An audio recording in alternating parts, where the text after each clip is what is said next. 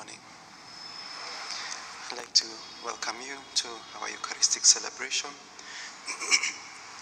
Maybe today we can place our country in the hands of God, especially the stalemate that is causing this maandamano. Yesterday I couldn't help but thinking that Nairobi looks like it is on the 31st or the 1st of January. It was not even like a weekend on a Wednesday. I know we all feel the seriousness of this, but there are some who feel it more acutely, who depend on a daily wage for food, for rent, for many things.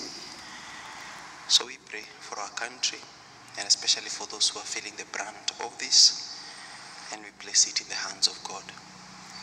Place our leadership in the hands of God with full trust and confidence, together with all our other intentions, those who have asked us to pray for them and those we have promised to pray for. As for me, in justice, I shall behold your face. I shall be filled with the vision of your glory. In the name of the Father, and of the Son, and of the Holy Spirit. Amen. The Lord be with you. Let us pause for a moment. The Lord invites us, says, "Come all you who labor and are burdened." Let us pause for a moment to come to our Lord, labored and burdened as we are, and he will give us rest, and he will receive us.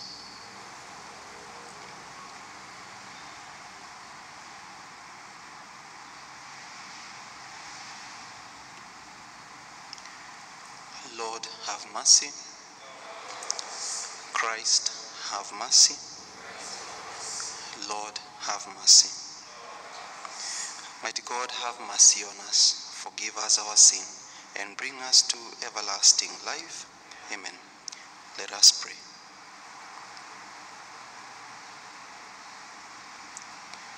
O God, who show the light of your truth to those who go astray, so that they may return to the right path, give all who for the faith they profess are accounted Christians the grace to reject whatever is contrary to the name of Christ, and strive after all that does it honor. Through our Lord Jesus Christ, your Son, who lives and reigns with you in the unity of the Holy Spirit, God, forever and ever. Amen.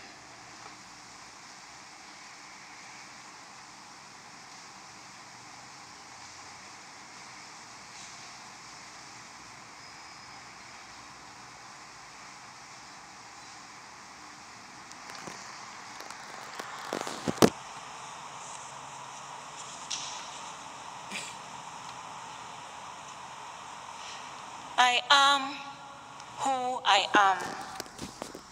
I am has sent me to you. A reading from the book of Exodus. In those days, hearing the voice of the Lord out of the midst of the bush, Moses said to God, "If I come to the sons of Israel and say to them, 'The God of your fathers has sent me to you,' and they ask me, 'What is his name?' what shall I say to them?" God said to Moses, "I am who I am." And he said, "Say this to the sons of Israel, 'I am has sent me to you.'"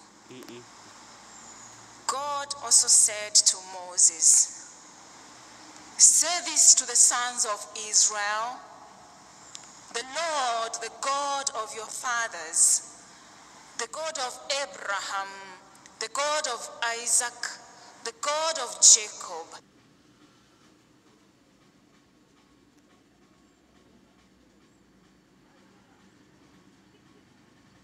remembered throughout all generations. Go and gather the elders of Israel together and say to them, the Lord, the God of your fathers, the God of Abraham, of Isaac, and of Jacob, has appeared to me, saying, I have observed you and what has been done to you in Egypt, and I promise that I will bring you up out of the affliction of Egypt to the land of the Canaanites, the Hittites, the Amorites, the Perizzites, the Hivites, and the Jebusites, a land flowing with milk and honey. And they will listen to your voice, and you and the elders of Israel shall go to the king of Egypt and say to him, the Lord, the God of the Hebrews, has met with us. And now we beg you, let us go a 3 days' journey into the wilderness, that we may sacrifice to the Lord our God. I know that the king of Egypt will not let you go unless compelled by a mighty hand. So I will stretch out my hand and strike Egypt with all the wonders which I will do in it. After that, he will let you go. The word of the Lord. The responsorial psalm. The Lord remembers his covenant forever. Give thanks to the Lord, proclaim his name. Make known his deeds among the peoples. Remember the wonders he has done, his marvels and his words of judgment. The Lord remembers his covenant forever. Remember the wonders, his covenants forever. He remembers his covenant forever, the promise he ordained for 1,000 generations, the covenant he made with Abraham, the oath he swore to Isaac. The Lord remembers his covenant forever. He gave his people great increase. He made them stronger than their foes, whose hearts he turned to hate his people and to deal deceitfully with his servants. The Lord remembers his covenant forever. Then he sent Moses, his servant, and Aaron, whom he had chosen. They performed God's signs among them and his wonders in the land of Ham. The Lord remembers his covenant forever. Gospel acclamation.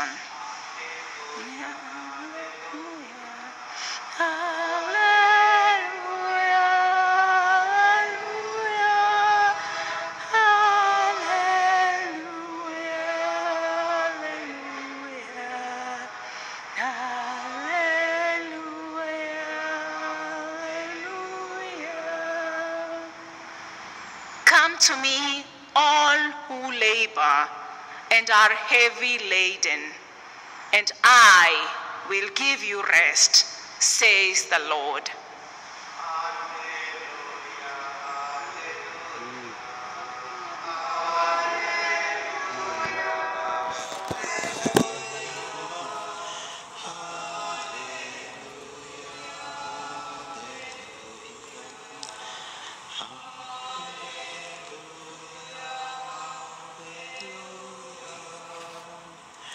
The Lord be with you. A proclamation of the Holy Gospel according to Matthew. Glory to you, O Lord. At that time Jesus declared, come to me, all who labor and are heavy laden, and I will give you rest. Take my yoke upon you and learn from me. For I am gentle and lowly in heart, and you will find rest for your souls. For my yoke is easy and my burden is light. The Gospel of the Lord.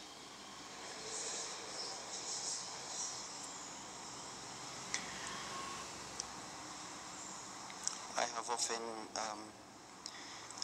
heard some of my friends, especially those among the young people, say to each other, maybe even say to me,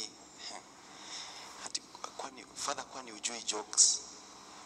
Kwani ujui jokes? And often, when they say that, it is after they have said something and the other one has taken it too seriously. So they say something like, ukijua hiyo answer, ndakupatia thou. So they are confident you cannot know that. And then you answer right. Then now it is time to pay up. There are 1,000 shillings. And then they are like, Father, kwani ujui jokes? Kwani ujui jokes, Father? Or they have said something that was a bit soft, and then you have taken it more seriously. They were joking. Say, you just pop in somewhere and you find them on a bigger story. Sema, hiyo siku kajaba kalishika. Then you ask them, what did you say? Say, Father, kwani ujui jokes? Ilikuwa jokes, ni jokes too. In those kind of situations. And Jesus wasn't joking, wasn't saying things just for the sake to say, invite us to come to him, to learn from him, to come labored and heavily burdened, and with the promise that we shall find rest for our souls. In fact, he declared, it was a declaration, he declared, and then my yoke is easy and my burden light. Sometimes it doesn't seem that way, but he wasn't joking. It was for real. Theologians have proposed that the reason why his burden is easy, his yoke is easy, because it is a yoke. A yoke is something that talks of slavery. So at a deeper level, those who used to work with farm animals in tilling their land, knowing the yoke, there was a contradiction there. How can a yoke be easy? How can a burden be light? But he means especially and exactly that. Some theologians have said is because it is the yoke and the burden of love. Yokes and burdens of love are never too hard. Knowing that we are loved 100% the other side, that is one. And also loving back in return. That is why a mother will run into a burning house to save a child because of the yoke and the burden of love. Easily, without even a thought. And all her life, not regret her burns and her scars. That is why in Ephesians, there is that understanding of submission, because the love that the husband shows makes it easy for the wife to submit. That is why people will do very, very, very, very hard things because of the one that they love. Number two is because of the one who is speaking. In fact, far from being jokes, the one who is speaking is also the one, and the first reading can help us understand who is speaking. He's also the one who came up or who said the 7 I am statements of Jesus. Jesus at certain points in his ministry said certain I am statements, and in total there are 7. Like for example, he said I am Atedo. I am the bread of life. I am the light of the world. I am the resurrection and the life. I am the door. I am the good shepherd. I am the way, the truth, and the life. And he also said, I am the vine. And the reason why the Jews were becoming so mad, when Jesus would speak that way, they would become so mad. And there is a theologian, some theologians, they think, they try to say, why did God conflict? Why did Satan disagree with God? One of the theories says that it was when God decided that he's going to become man, to be incarnated. Hapo ndio shetani alisema sasa hii ni wenda wazimu. This is madness. I cannot believe, I cannot be friends, I cannot stay with such a God again. So because of God is crazy in love with us. When Satan heard that God is going to move from that and be incarnated, way below the angels, he couldn't accept that kind of a love. It was foolishness. And so he disagreed with, that's a theory. Their theory is it may not, but it shows the greatness of the incarnation. The one who is talking refers to himself as I am, Jesus. And philosophers and theologians have tried to find a better name for God, and there has been none. A better name for God, the best name for God. And the Jews had so many, Jehovah Nissi, Jehovah Shalom, Jehovah Rapha. They had so many names for God. But by far, the most fitting, philosophically, theologically, is the name I am, the name that God gave himself in Exodus. I am who I am. Because all these other names, they capture one attribute of God. For example, even in our cultures, Mogai, the one who distributes, but it leaves out so many other attributes. Almighty, but it leaves so many other attributes. But I am captures his essence, not just of the past, not just of the future, but his essence as he is in wholesome. I am who I am. And then last of all, maybe what I would want to say, there is this comparison that is made, that it depends in whose hands. It depends in whose hands. And he says, a basketball in my hands is only worth $20, $25. But a basketball in the number one basketball player right now is worth about $75 million. A baseball in my hands would be worth about $10, even in the supermarket. But a baseball in the number one baseball player is worth millions of dollars. Says, a rod in my hands will keep away animals. A rod in the hand of a teacher will scare a few students, but not a parent. It depends in whose hands. A slingshot in my hand was a kid's toy. A slingshot in David, who was in God's hand, was a mighty weapon. 2 fish and 5 loaves of bread in my hands is a couple of fish and sandwiches. 2 fish and loaves in the hands of Jesus fed 5,000 people and had a leftover. Our troubles, our burdens in the hands of God, in the hands of the great I am, really are almost like nothing. And then friendship grows by self-revelation, by level of comfort. Let us be comfortable enough, friends enough with Jesus to know how much he really loves us, and to be comfortable to go to him with our burdens, with our heavy loads. And then being in his hands, we are safer than in any other hands. Tumsifu Yesu Kristo.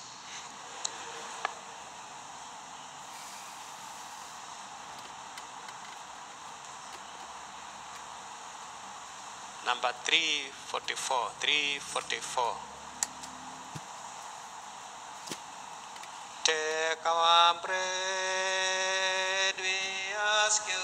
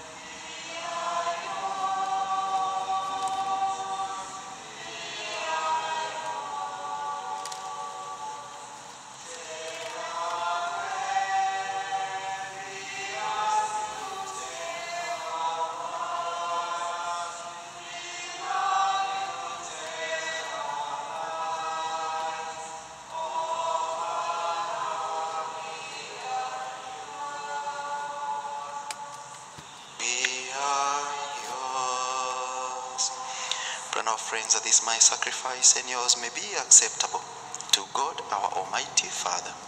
May the Lord accept the sacrifice at our hands for the praise and the glory of his name, for our good and the good of all his holy church. Look upon the offerings of the church, O Lord, as she makes her prayer to you, and grant that when consumed by those who believe, they may bring an ever greater holiness through Christ our Lord. The Lord be with you. Lift up your hearts. Let us give thanks to the Lord our God. It is truly right and just, our duty, our salvation, always and everywhere to give you thanks, Lord, Holy Father, mighty and eternal God. For in goodness you created man, and when he was justly condemned, in mercy you redeemed him through Christ our Lord. Through him the angels praise your majesty, dominions adore, and powers tremble before you. Heaven and the virtues of heaven and the blessed seraphim worship together with exaltation. May our voices, we pray, join with theirs in humble praise as we acclaim. Holy, holy, holy Lord, God of hosts, heaven and earth are full of your glory. Hosanna in the highest. Blessed is he who comes in the name of the Lord. Hosanna in the highest. You are indeed holy, O Lord. You are the fount of all holiness. Make holy, therefore, these gifts, we pray, by sending down your Spirit upon them like the dewfall, that they may become for us the body and blood of your Son, our Lord Jesus Christ. At the time he was betrayed and entered willingly into his passion, he took bread, and giving you thanks, he broke it, gave it to his disciples, saying, "Take this, all of you, and eat of it, for this is my body, which will be given up for you."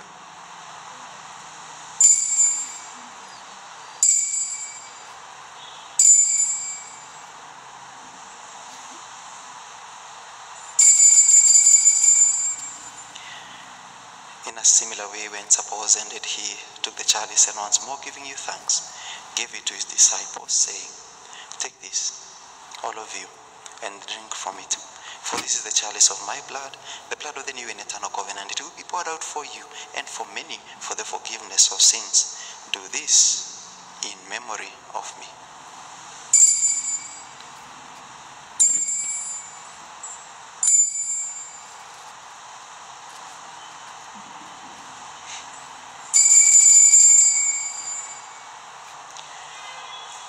Save us, Savior of the world, for by your cross and resurrection you have set us free. Therefore, as we celebrate this memorial of his death and resurrection, we offer you, Lord, the bread of life, the cup of blessing, giving thanks that you have held us worthy to be in your presence and serve you. Humbly we pray that, partaking of the body and blood of Christ, we may be gathered into one by the Holy Spirit. Remember, Lord, your church spread throughout the world. Bring her to the fullness of charity, together with Francis, our Pope, and Philip Agnolo, Archbishop, David, his auxiliary, John, our Emeritus Archbishop and all the clergy. Remember your servant, Teresa, Mom to Father Mukua, whom you have called from this world to yourself. Grant that she who was united with your Son in a death like his may also now be one with him in his resurrection. Remember also our brothers and sisters who have fallen asleep in the hope of the resurrection, and all who have died in your mercy. Welcome them into the light of your face. Have mercy on us all, we pray, that with the Blessed Virgin Mary, Mother of God, with Saint Joseph, spouse of that Virgin, with the blessed apostles, with the glorious martyrs, with Saint Paul, with Saint Padre Pio, Saint John Paul II, Saint Francis, with servant of God Maurice Cardinal Tunga, and with all the saints who have pleased you throughout the ages, we may merit to be co-heirs to eternal life, and may praise and glorify you through your Son, our Lord Jesus Christ. Through him, and with him, and in him, O God, Almighty Father, in the unity of the Holy Spirit, all glory and honor are yours forever and ever. Amen.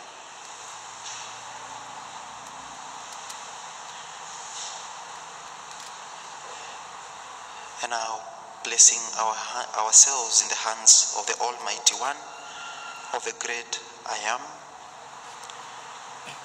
for ourselves and for those for whom we offer this Mass, for our country, we say, Our Father, who art in heaven, hallowed be your name. Your kingdom come, your will be done on earth as it is in heaven. Give us this day our daily bread, and forgive us our trespasses, as we forgive those who trespass against us. And lead us not into temptation, but deliver us from evil. Deliver us, Lord, we pray, from every evil. Graciously grant peace in our day, that by the help of your mercy, we may be always free from sin and safe from all distress, as we await the blessed hope and the coming of our Savior, Jesus Christ. For the kingdom, the power, and the glory are yours, now and forever. Lord Jesus Christ said to your apostles, Peace I leave you, my peace I give you. Look not on our sin, but on the faith of your church, and graciously grant her peace and unity in accordance with your will, who live and reign forever and ever. Amen. The peace of the Lord be always with you. Peace of Christ. Lamb of God, you take away the sin.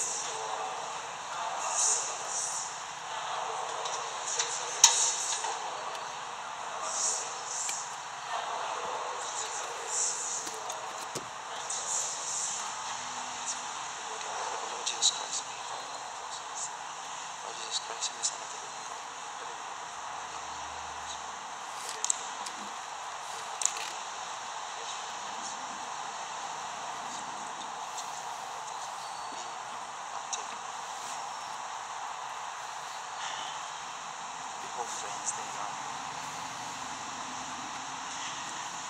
Behold, friends, the Lamb of God. Behold him who is our comforter, our strength, in all our burdens and our heavy loads. You take away our sin and the sin of the world, and happy are we who are called to this supper of the Lamb. Lord, I am not worthy that you should enter under my roof, but only say a word, and my soul shall be healed.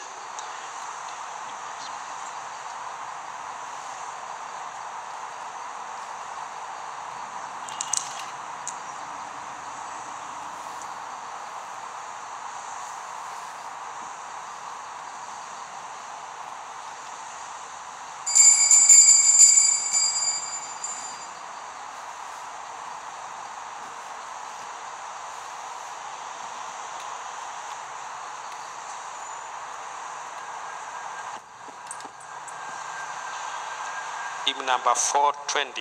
Number 420. This is only page 137.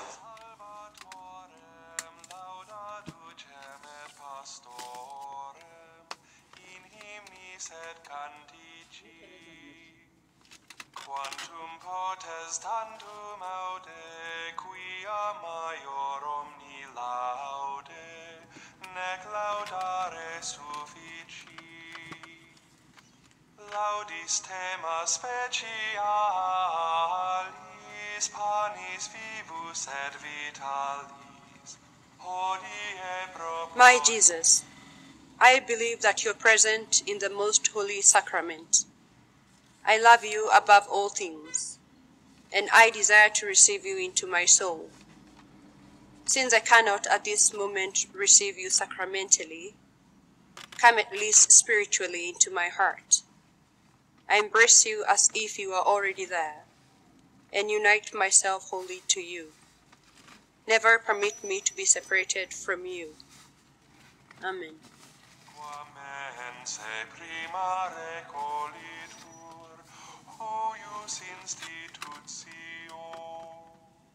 in hac mensa novi regis, novum Pascha nove legis, face vetus termina, vetus statem novitas umbram fugat.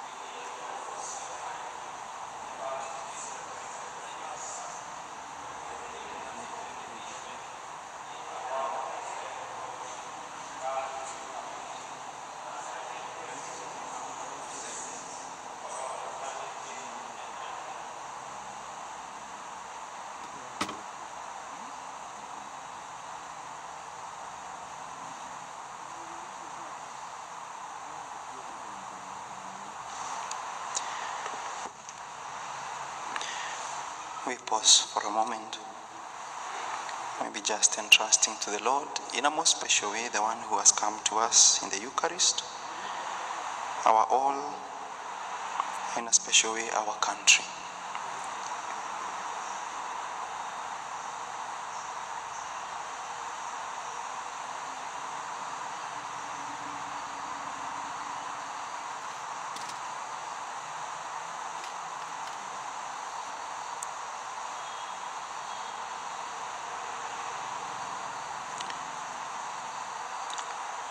The sparrow finds a home, and the swallow a nest for her young.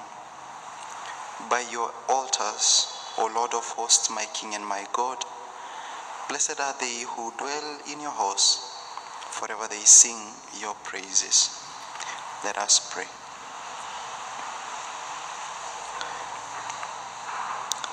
Having consumed these great gifts, we pray, O Lord, that by our participation in these mysteries, their saving effects upon us and in us may grow through Christ our Lord.